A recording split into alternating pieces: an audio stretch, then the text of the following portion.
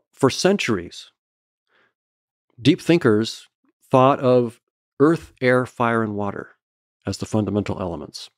It was a reductionist kind of idea. Nothing was more elemental than those, and you could sort of build everything up from those. When we got the periodic table of elements, we realized that, of course, we want to study earth, air, fire, and water. There's combustion science for fire. There's there's sciences for all these other things, water and so forth.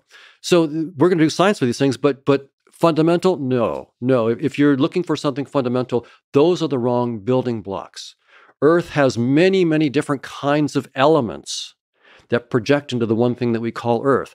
If you don't understand that there's silicon, that there's iron, that there's all these different kinds of things that project into what we call Earth, you're hopelessly lost. You're not fundamental. You're not going to get there. And then after the periodic table, then we came up with quarks, leptons, and gluons, the particles of the standard model of physics. And so we actually now know that if you really want to get fundamental, the periodic table isn't it. It's good for chemistry, and it's just wonderful for chemistry. But if you're trying to go deep, fundamental, what is the fundamental science?